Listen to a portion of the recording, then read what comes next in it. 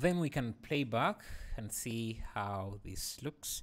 You can see now we have a cloth that looks like that, but it's still lacking a few more, still lacking resolution, so we can subdivide again, maybe subdivide even further and see how this looks. Obviously it will start being a bit slow because of the amount of resolution we are using. You can see even how the wrinkles are more detailed, but we are experiencing a problem. I'm not sure if you can see it here. The cloth itself is intersecting with itself. I don't think you can see it here. Maybe let me reduce the resolution, so I'll just delete, or maybe change the preview back to something like 2. Simulate again.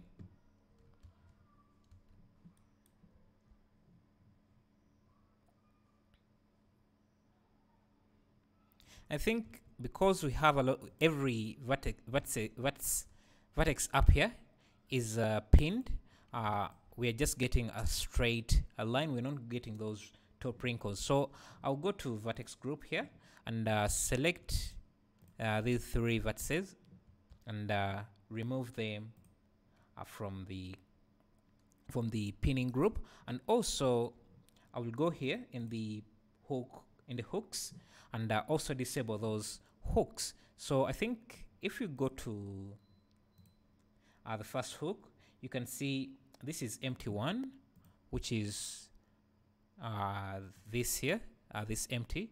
So we want this one to be on, but this should be off, this one on, off, on, off. So if we go to the modifier here, you can see this is empty, and then this should be empty 001, which is this, as you can see from the top here.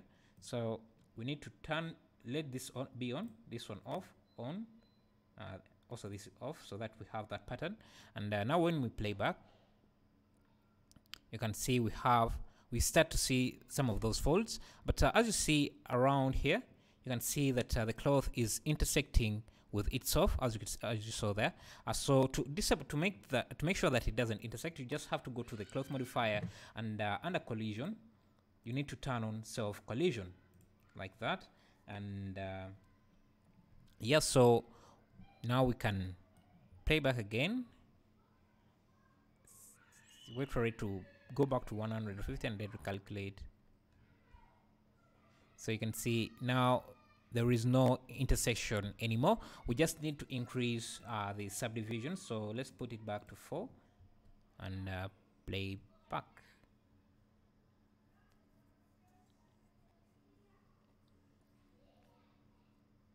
So it's going to be a bit slow here. So what I'm also going to turn on smoothing. So that you can see, we don't see those facets, as you can see there. So just select this, turn on smooth shading, and then I'll just go to the, instead of just playing back here so that the cloth starts simulating, I will just go under cache and hit bake. And you can see now the bake has started simulating, and we just give it a moment so that it calculates up to 150 to see the final thing. So as I was experimenting, let me open another blend file here. I tried to experiment with different ways to animate the curtain, and another way I found was using the drivers in Blender. I guess I'll talk about that in the next tutorial, I think. But let me just show you a little bit of how it works in as this is simulating. So when you have an object like this, and you have, let me turn on random colors so that we have these as different colors, and you have an object animated, say like this, that is animated like this, and see it's animated. You can copy the animation with an expression using drivers. So let's say this here, we have animated the x-axis, as you can see from the red axis there. We can come in here, and location x, we can right click and then use add driver, and you will get this expression property, driven property. So Now you can select the object you want to animate, you want to use as the source for the animation. This needs an entire video to explain, but I just wanted to show you quickly as this simulates, because I don't want to edit this to be a lot of work. But you can just go back to edit expression, and you can select the object. So this should be contour, contour, and you can see now they are playing back at the same. Though this doesn't have any keyframes, as you can see in the timeline, this has keyframes. So, and this can be moved around as long as, let's first turn off this here.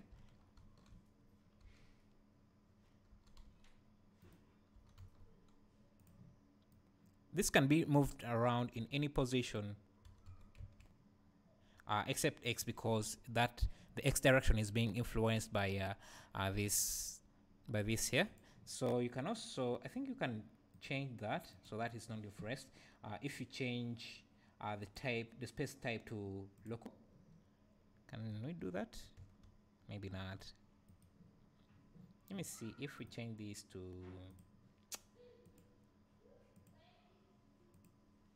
I think, transform.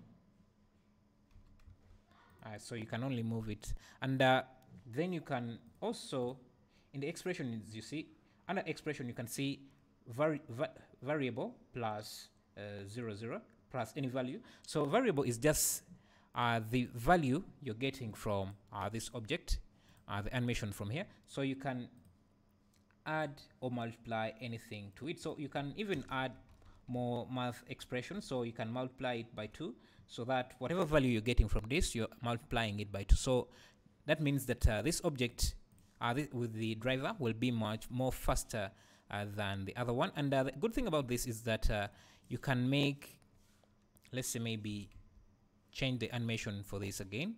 Let me make sure I record the keyframe there.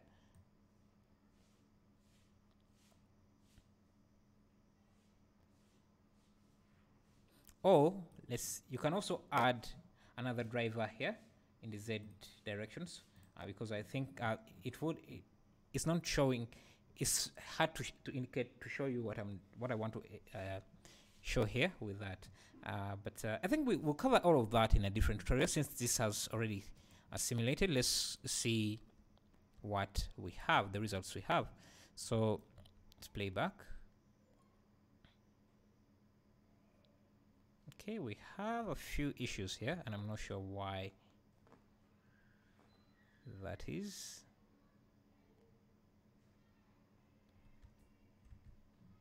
Let me see what is going on. So we have math resolution, we have the cloth modifier.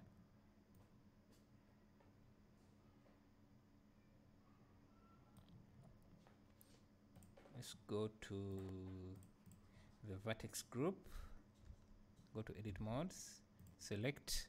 Oh, you see, the vertices, the middle vertices are also part of the pinning group, so we need to make sure that that is not the case. So let's deselect the top and then remove the middle ones. So now if we select again, you can see that only the top vertices are in the simulation, so in the pinning group. So let's go back to the catcher, delete, bake, and then bake again. So again, let's continue with these as that. So we can use the same animation for this. So I'll just go back to edit driver. I don't know if this is confusing, but I really don't want to edit anything, so just keep doing this as this calculates. So if we go to edit driver, or you can just skip to the time where this simulation is done if you're not interested in drivers. Or so edit driver, and so again select con 001 as our target object, and update dependence, and let's see. And you can see now that this here is also controlling our Z position. And I think you can also use more complicated math equations like tangents and sines, cosines, things like that in the expression. But the problem is that I haven't really found a way to use them here. Say I wanted to add a sine of 90 here. This gives me an error if I tried to do it like, okay, that seems to work. Okay, maybe, is it working? Update dependence. Yeah, it's giving me a value because I guess because here I was trying to use the value here. It works. So you see, you can use more complicated values. Now you see that we are getting a wave, a sine wave. Let's go to the top here so that you can see it clearly. You see, there is a wave there. Let me try and make it even more powerful. So the value here, if we add 30 to that, that should give us a more, maybe this is in the Z direction. Let me see. Yeah, I think it's in the Z direction. So you see, we're getting that sine wave,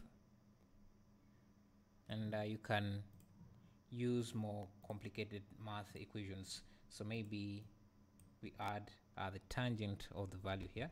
I'm not sure what that would give us, but let's see. Multiply again that by 2. And see, you can get some really nice. Yeah, so I think this is done. And yeah, you can see the what we have got here. And basically we'll let it simulate until you get the results you want. And if you want, you can also maybe, let's see, we have pinning here, we have pinning here, we have pinning here. I'll just need to increase the subdivisions for this to get even better results.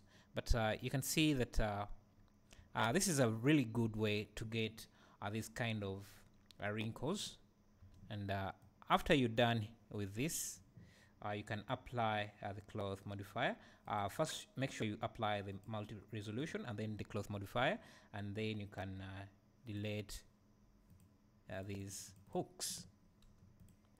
So now you'll be left with your curtain, and you can add a subdivision surface to make it even look more perfect. So you can see the wrinkles here. We're getting some stretching here. That's because I think I animated these too close to each other, and this curtain was too wide. So you can make yours a bit smaller so that when these compress or close, you don't get this stretching. You don't get stretching that is this much, but even this can work for you as a curtain. And if you want to reduce on the resolution you see there, because that would be too much a dense object, you just add what is it called, a decimate modifier, and then change the ratio here to reduce on the resolution of the object of the mesh. And you can see now when you apply the subdivision surface, you get the same results but with less polygons. Yes, thank you. Also make sure to subscribe to this channel as a way so that you can see the time lapse that I'm working on, because I don't want to fill this other channel with a lot of tutorials that are just time lapses. I want to add only explainer videos for this video, and I'll be and for this channel I'll be just experimenting with different making different models in time lapses, and as I explained in this video here, the last video I made. So yeah, thank you for watching.